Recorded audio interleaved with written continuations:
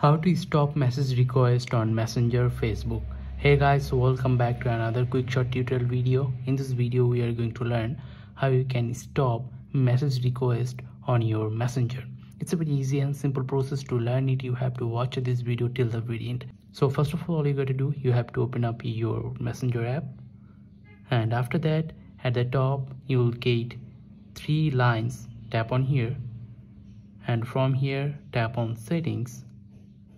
And now all you got to do is scroll down a little bit, and here you'll get privacy and safety. Tap on here, and here you'll get bunch of options, and here you'll get a who can reach you section. Under the who can reach you section you will get message delivery. Tap on here, and from here at the top you will get potential connections. So tap on friends of friends on Facebook. Tap on here, and then tap on don't receive requests, and then tap on update settings and go back, and here you'll get another section called other people. So tap on other people on Facebook.